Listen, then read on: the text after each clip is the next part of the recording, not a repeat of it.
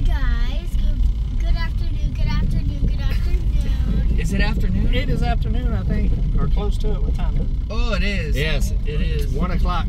Yay. Well, guys, I had to get rescued. Me and old Adeline back there from old Mike and Serenity.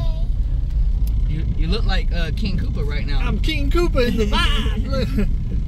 We are in the vibe right now, vibing. It's a vibe. It's a whole vibe, guys. It's a whole vibe. So, me and Addie left today to go get an oil change and to go get a toaster because Adeline requested a toaster last night.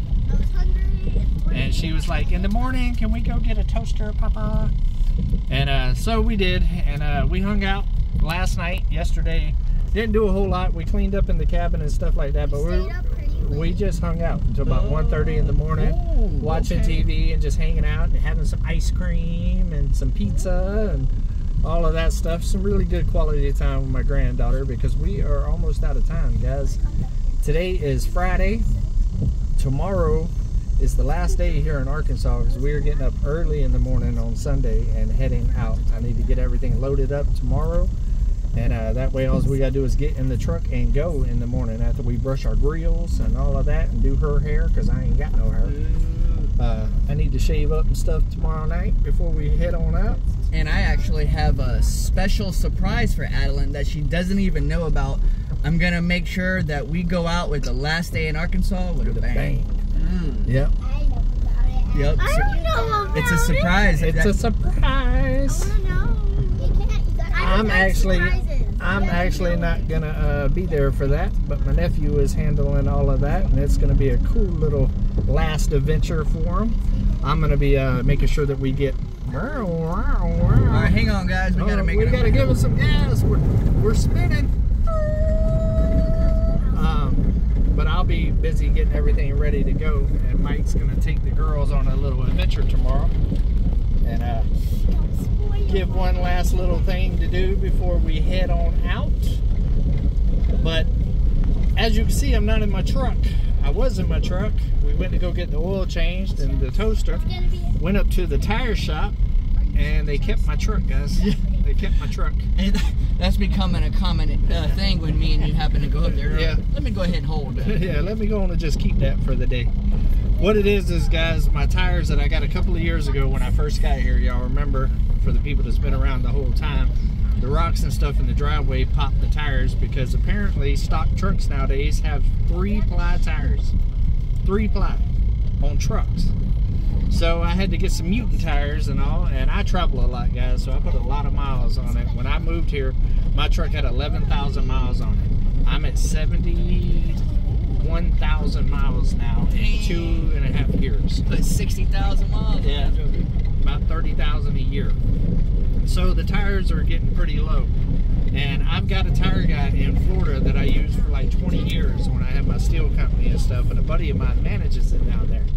So I looked at the tires and I was like, they could probably make it to Florida all right. And I was going to get tires and also new rims for my truck, because y'all remember my truck, whenever the transmission stuff happened, we found out the reason why it was popping when you turn was because when they did the leveling kit, they changed the A-arms and the offset wasn't right on the rims and it was cutting into the A-arms. Yeah. So I needed to get spacers or new rims, and I don't really want to do spacers with me hauling the weight that I haul and stuff, so I was going to get new rims. Well, my buddy down there in Florida does rims, tires, all that, and would have given me a phenomenal deal. Well, my buddy's here at Magazine Tire. His son has been trying to get me to buy his rims and tires for a minute now, and he just put brand new tires on these rims and didn't like the way it looked on his truck with the color and everything, so he gave me a deal I could not refuse this morning. Yeah. You'd be crazy to refuse. Yeah, basically rims and tires for the price that I would have bought just tires. And it will fix my issue. Plus they threw in a thicker leveling kit to raise it up a little bit more. And all I got to do is pay for the work to put the leveling kit in, but they gave me the leveling kit. So it was a deal that I could not refuse, honestly. I wouldn't have got it done that cheap in Florida. And what that does is allow me to drive to Florida with a peace of mind also, knowing that I got brand new tires on it, because he just put these tires on last week, and they still got the little titty things on there and all of that. Oh, so, that's how you really know there's some good tires. They still got the nipples on them. And the cool thing is hey, turn it down, sweetie. The cool thing is that it's almost the exact rims and tires that I had on my F-250. And for all of y'all that's been around a long time, you know that my F-250 was my dream truck. And so it's really cool to be able to get this put on my Chevy. So it's gonna look good. I think so. I know just from the picture you showed me, I was like, yeah, it's gonna look good. It's gonna look, and it's gonna fix a problem that I have. Yep. 2 problems. 1, I need new tires. 2, I need that A-arm thing situated so I can turn sharper. So, I mean, if you're gonna fix 2 of your problems, you might as well get a 3rd little piece and make it look a little better too. Yeah. So, yeah, it's so it all worked out, and it's actually going to save me money, pretty much. So I like saving money. How many miles you think are on the Vibe? That's 220,000. You guys in the comments, how many miles do you think there is on the Vibe? Give you a chance to drop it in the comment section. You're off. Oh, well, while we wait though, go ahead and like, subscribe, and hit the notification bell to this channel and Drifting Dreamers. Yeah, helps us out a lot. Like, share, tell a friend. Hey, you know, we actually also just got our new 3 baby chicks from Anthony and Roxanne over at Country Road Cure. Yep. And you know, with us being off grid, we're not able just to plug in the heat lamp to keep the chicks going, yep. You know. And big thing Anthony stressed to me was you have to make sure this heat lamp is running for the first like 4 to 6 weeks of the baby chick's life, right? Yeah. So I'm like, dang man, I can't just plug it in. So are you sure that hot enough? Oh, it's pretty hot today, guys. It is pretty hot. But we just released a new video today on how we're keeping the baby chicks warm. You guys head over to DD5 and check that one out. I think you'll be pretty impressed with that. And yesterday I put a video out on Come On Homesteading. That's a banger. Y'all need to go see it. Crazy. Man. Crazy. I was a little sad, guys. It's a sad day. I was a little sad. I ain't gonna lie, but it was a really good video. But you know what? Sometimes, which is so crazy how one action can cause 2 different sets of emotions for 2 different people. One action caused you to be a little sad. Please don't turn it back on until we're done. It caused you to be a little sad, but it caused someone else to be extremely happy. Me, I was kind of both, sad and happy. You know, to continue something that I started in Florida here and to share it with friends and all that other stuff and family is kind of cool. But at the same time, you get invested in this kind of stuff, and so there's sadness that goes along with it and stuff. So before we get off, I'm gonna go ahead and tell you guys the Vibe has a whopping 267,841 miles. And still vibing. And still vibing. It's a vibe. They actually went yesterday and gave her a little car wash. Yep. This is the first time that the Vibe has been this clean in probably 2 years. Since they got to Arkansas. We've never cleaned it out fully, inside it out, since we've been to Arkansas. And Lissa, man, she did the dashboard with the spray and the cloth, and cleaned all the dashboards and on the inside all the plastics.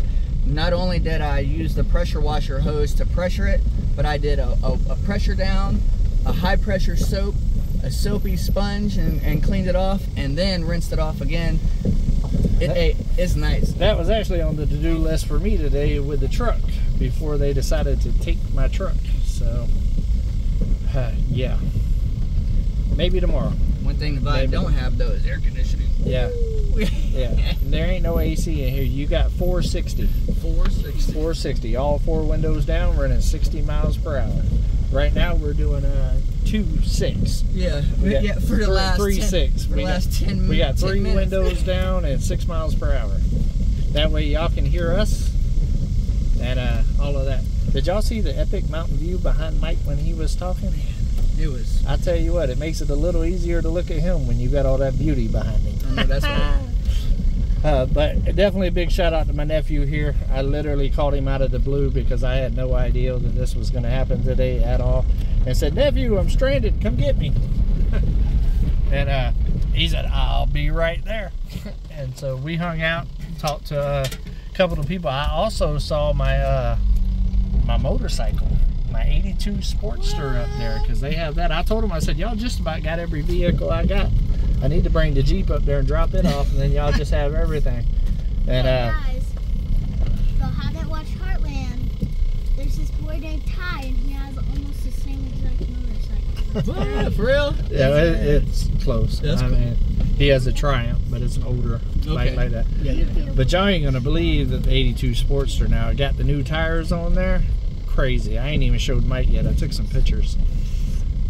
Yeah, but I think that's gonna be about it, guys. That way we can roll this window down beside me, because I'm starting to leak over here. It's kind of hot. And we are, as you can see, back on the driveway, the dirt road, almost back to the mountain. I'm going to continue cleaning and getting the cabin and the mountain situated to go out of town for a week. I want to come back to not a mess, because I'm sure I'm going to be exhausted by the time I make this cross-country trip here. Listen, and I have learned that quite a few times the hard way, but I tell you what, it only took about 2-3 times, and we learned that you got to clean up before you leave, because when you come back, you're gonna be so tired. And there's nothing like coming home to a nice, organized, clean house to where you can really just decompress for a day before you get back. Because when I get back, guys, we got a lot of stuff coming up, a lot. I have slowed down a lot this summer to make sure that I spent time with that one right there in the back seat. But when I drop her off, I'm coming back here with hammers blazing. Hey, you know what? And I would like to say I'm proud of you for doing that, because I know it was an actual effort for you to not do. You know what I'm saying? I know it's a lot easier for a lot of people to sit, but for you that's not easy. So for you just to be able to be like yesterday, you know, me sitting there just watching TV with her, Heartland, you know, that's our little show. Just watch episode after episode, eat pizza, ice cream, just hang out all day. That's a hard thing for me to do, guys. I'm one that likes to get outside, move, and groove. And but I made a commitment this summer, because last summer I worked so hard, and she had an amazing summer last summer, an amazing summer. But all of it was group things. You know, we was all as a group. There wasn't a lot of one-on-one time with me, because the one-on-one time that I had to work. And so it was very important for me this year to have that one-on-one time with my granddaughter. They're growing up fast, guys. She's 1.5 feet bigger than she was last year, and a lot more mature. And it really like cemented in my brain, like, you know, you really need to slow down and value these times that you get, because I only get a month every year like this with her. I see her throughout the year, but I only get a month, just me and her. And next year it's gonna be me, her, and her sister, which I'm really looking forward to. But so this was our last year, just me and her here, and I really wanted to make it special. And she's had a blast, and I've enjoyed having her. I'm not gonna leave. And she don't want to leave. So it was worth every single bit of it. And it took its toll on me. I'm behind on some things, and financially, my numbers and stuff on here and my other channel has definitely took an extreme dive or whatever. So it has hit me a little bit financially, but it was well worth it. Well worth it. I don't regret not one bit of it. I read a meme this morning that really made me feel good, put a little warm spot on my heart. It said that you can always make more money, but you can't always make more memories. That's right. And that's what it was about this summer for me, guys, was making memories. I mean, I had my brother and my sister-in-law up here. I had my mom up here twice. I had Addie up here for a month. It's been a good summer, but now it's time to get back to work. But I love every single one of you guys, and speaking of getting back to work, get out there and take a step closer to your goals, guys, and do something nice for somebody. But definitely, and I do mean definitely, keep it real. Come on.